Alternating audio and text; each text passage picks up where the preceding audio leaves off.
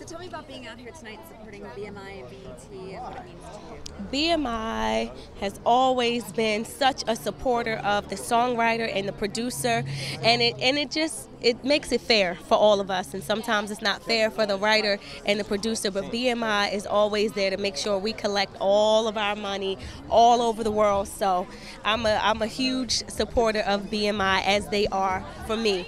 And BET, you know, it's always been such an inspiration for new writers and producers and artists coming up to see the network and how it has grown and shaped so many careers. So it means a lot. So you're writing, producing, advice, you're a singer?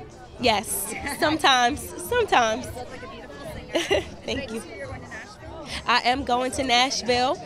I'm really excited about that because I have been trying to break onto the country music scene for years now, and just because I love their music, and the lyric writing has always been so sincere.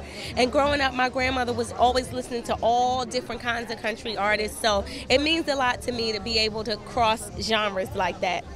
Very cool. Yes. That's awesome. Thank you. How long are you going to go there for? I will probably just be there for 3 or 4 days, writing with anybody and everybody that I can write with. So What do you look for when you're producing? when I'm producing, I look for hot tracks. I look for great musicians to collaborate with, and I look for good vibes. Yeah. Yes. What are you looking forward to seeing at the BET Awards? What are you looking forward to seeing happen? Just a great show, as always. I'm looking forward to seeing a great show, hearing great music, and seeing the artists as they grow into superstars. Yep.